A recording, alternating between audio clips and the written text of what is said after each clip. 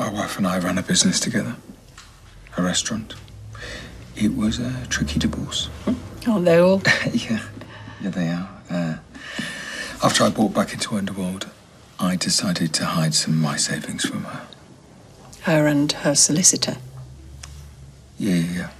I put the money back into the factory's main account. Then I saw sense, took it out and paid her.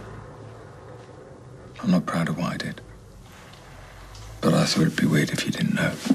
Like, I don't know, you might think I had something to do with the roof. Why would we think that? Dunno. Just wanted to be up front. Well, if you think of anything else... Yeah, of course. I'll be in touch. Thanks very much for your time, Mr. Tilsley. No, thank you.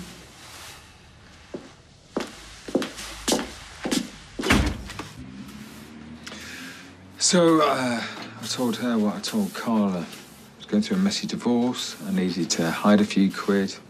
I knew it was naughty, but I also got her money in the end. Make it 8 out. Great. So now the police know you're a liar, we can relax. They think I lied about my divorce settlement. One thing's got nothing to do with the other. Yeah, and the police never really make those types of connections, do they? All right. I know you're jumpy. Jumpy? I mean, do you blame me? I'm in business with an idiot. You should be glad you're in business at all. Should I? Because I'm starting to think if I made a huge mistake. We were in the clear, weren't we, until the roof collapsed. And now, the police think that the bloke who part-owned the factory has just been through some messy divorce. He's got big sums of money here, big sums of money there, new businesses, lies. Oh, whoa. I put my head on the block for both our sakes.